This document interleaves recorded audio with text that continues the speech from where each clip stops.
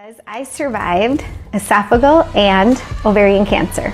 The survivor family has lost another castaway. Sunday Burquest, a contestant from the Millennials vs. Gen X season, died Sunday of esophageal and ovarian cancer. She was 50 years old. The youth pastor's daughter, Kennedy, confirmed her mother's passing on Instagram, posting a touching tribute that thanked Sunday for teaching her to be a Christian, and for being the best role model possible. Burquest, who was a pastor when she appeared on the competition series, announced her diagnosis last June, sharing that the cancer had spread to her lymph nodes and ovaries. Doctors had given her just months to live.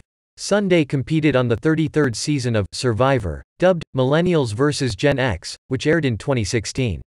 She made it pretty far, as she was the 14th person voted out, coming in at 7th place.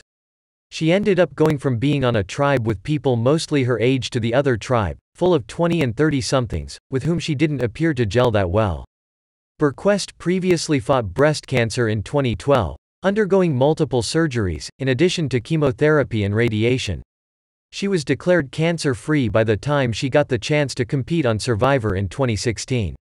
Burquest is survived by her husband, 4 children and 2 daughters-in-law.